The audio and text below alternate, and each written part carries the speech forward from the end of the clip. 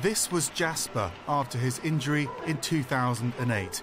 He couldn't move his hind legs, but thanks to a pioneering treatment, Jasper went from being paralysed to walking with the aid of a harness, and then finally running by himself. Scientists at the University of Cambridge took the cells from Jasper's nose and injected them into his damaged spinal cord. Professor Nicholas Jeffrey designed the study.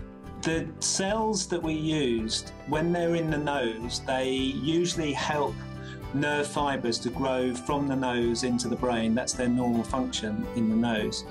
And so the idea is that when you transplant them into the spinal cord or anywhere else in the nervous system, then they might also help new nerve fibres to grow from one place to another. And it's not just Jasper who's whizzing around the house again.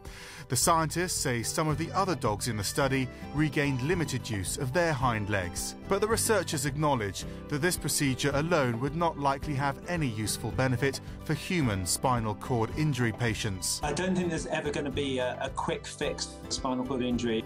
But Jeffrey says he believes it's a small step in the right direction. Max Foster, CNN, London.